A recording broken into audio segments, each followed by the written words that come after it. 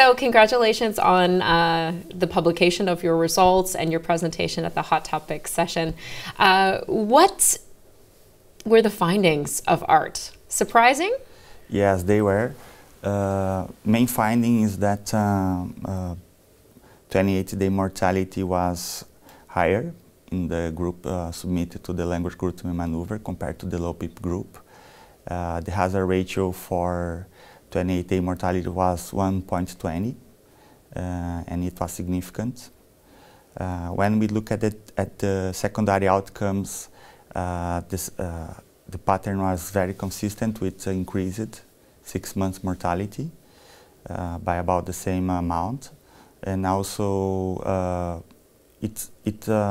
we found that effects on adverse events, for example, barotrauma or pneumothorax needing drainage within 7 days, and also the need to start or increase vasopressors within 1 hour after randomization.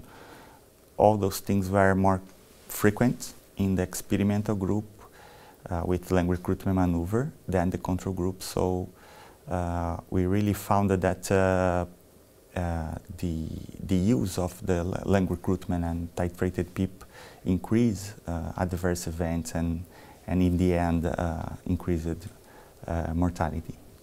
So what kind of impact do you think this might have for clinicians who are using these sort of maneuvers in their ICU? I understand that for the general patient with moderate to severe ARDS, the use of aggressive language recruitment maneuvers and high PEEP levels as a package may in fact increase mortality, and based on the results of ARDS, I think this should not be used.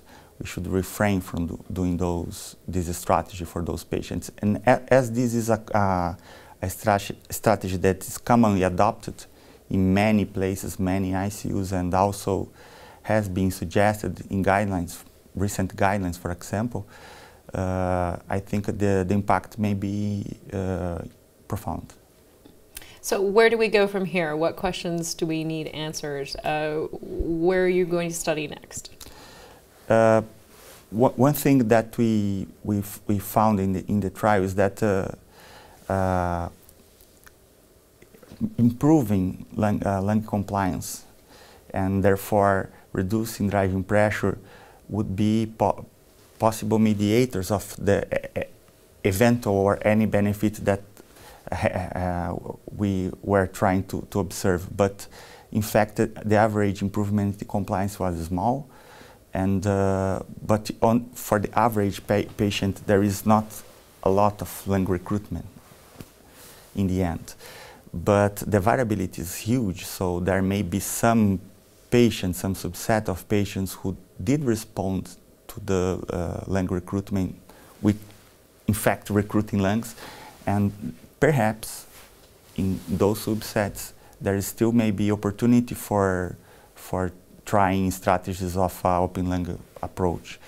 But again, this is something to be investigated in future trials. I think for the time now, the information we have is for the average patient we should not use the strategy in the routine practice.